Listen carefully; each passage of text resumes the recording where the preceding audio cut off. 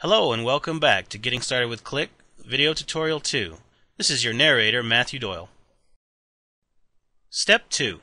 Importing the Options window graphic, aligning the components, and duplicating a component. Select File from the top menu. Choose Import, then Import to Stage.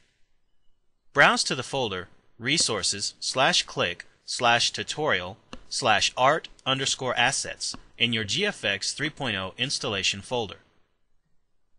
Double-click the file window.psd to import it. In the Import to Stage dialog, click on the top layer labeled Up. Click on the Create Movie Clip checkbox for this layer to enable it. Type Window in the instance name field below that.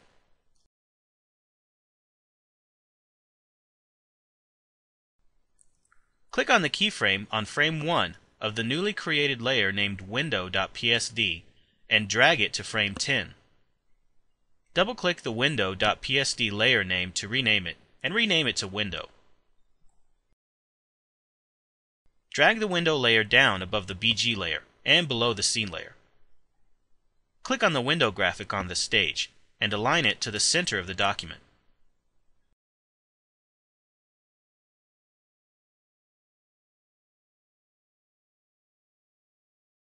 Select both the option stepper and the label next to it by holding down Shift while clicking on them. Drag them into position in the shaded area at the top of the window graphic.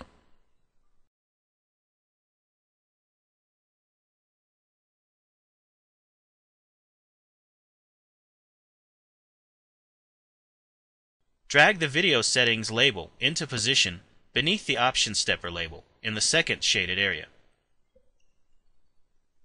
Select the top checkbox and drag it down below the Video Settings label.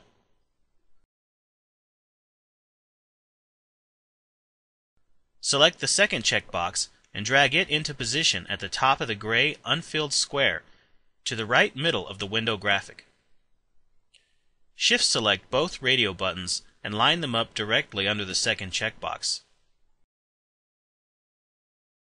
Drag the volume label to the left and top of the third shaded area at the bottom of the window graphic.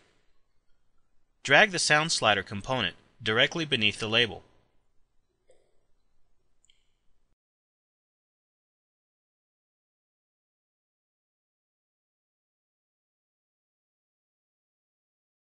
Finally, line the Cancel and OK buttons up at the bottom of the window.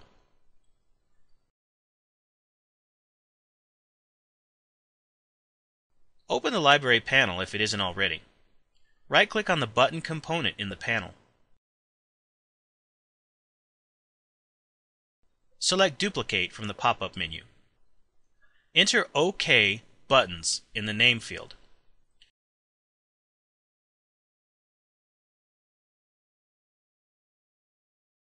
Enable the Export for ActionScript checkbox by clicking on it. Type gfx.controls.button in the class field.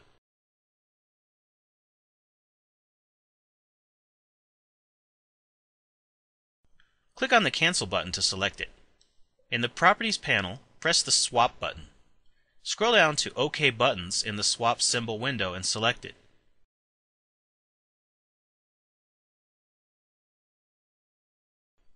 Click on the OK button to select it. Press the Swap button in the Properties panel. Scroll down to OK Buttons and select it.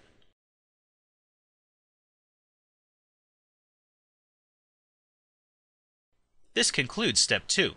It's a good idea to save your progress thus far.